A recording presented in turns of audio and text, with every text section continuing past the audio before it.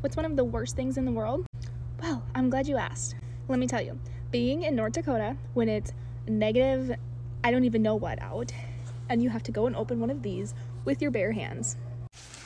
And this metal part that comes out the bottom literally stings your fingers and your skin so bad. And I don't even know how many times I've done it, but I never learn and I never wear gloves, but my fingers are frozen. And it's 10 times worse when your clients are standing behind you waiting for you to open the door so they can get in and do the showing, and you have to play it cool and act like your fingers are not freezing the